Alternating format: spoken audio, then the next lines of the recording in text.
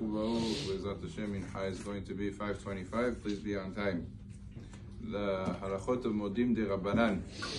When the Hazan gets up to the Modim of the repetition, and he says the regular text of the Modim, the community has to also be saying Modim, and there's a special text, and that text is called Modim Derabanan. Of course, almost every Bet HaKnesset has it hanging on the walls. For some reason, people have a hard time looking at the Siddur, so you have to have it all over the walls, plastered, but that's called Modim Derabanan.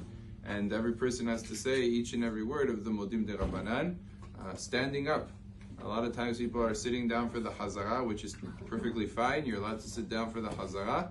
But when it comes to Modim Derabanan, you're not allowed to say it sitting. You're supposed to be standing up. To think and acknowledge, you have to stand up. And the way it works is when you first start Modim Derabanan, you bow slightly. Use a slight bow. You don't bow like you would in a regular Modim, but a little bit out of respect and out of acknowledgement. At the end of the Beracha, we finish Baruch El HaOdaot, and we don't say Shem Hashem. We don't say Baruch Ata Hashem El HaOdaot, just like that. And some have a custom to bow a little bit, even at the end. But that's not our minhag.